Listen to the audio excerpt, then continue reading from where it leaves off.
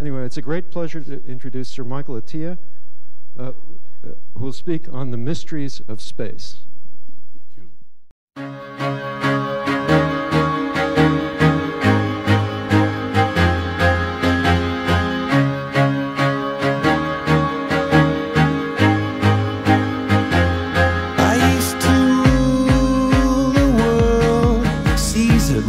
When I gave the word, now in the morning I sleep alone. Sweep the streets I used to own. In mathematics, beauty is a very important ingredient. Beauty exists as in mathematics as in architecture and other things. It's difficult to define. It's something you recognize when you see it. It has I used to roll the dice, feel the fear in my enemy's eyes. Listen as the crowd would sing. Now the old king is dead, long live the king. One minute I held the key, next the walls were closed on me, and I discovered that my castle stand upon pillars of salt and pillars of sand. I hear Jerusalem bells are ringing, Roman cavalry choirs are singing.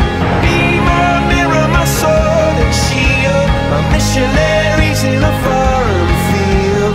For some reason I can't explain, once you've gone there was never an honest word. And that was when I ruled the world. I'm a mathematician. My name is Michael Francis Atiyah, and as some of you Galileo famously said that the book of nature is written in the language of mathematics.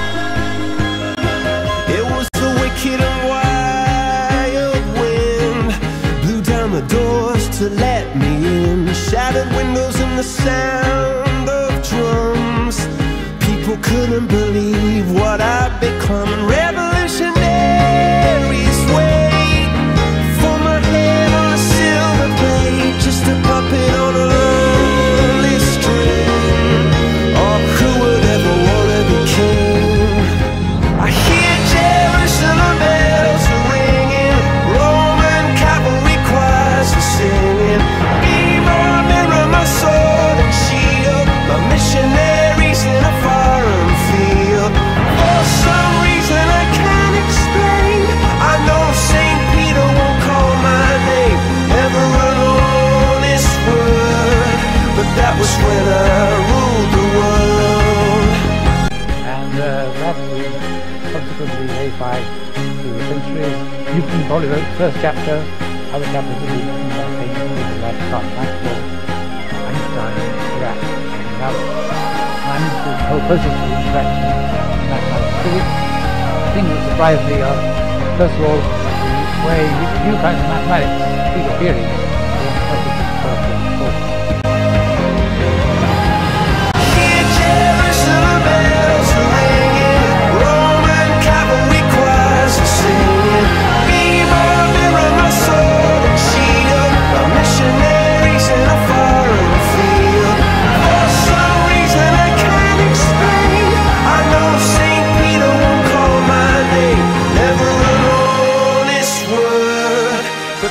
When I ruled the world.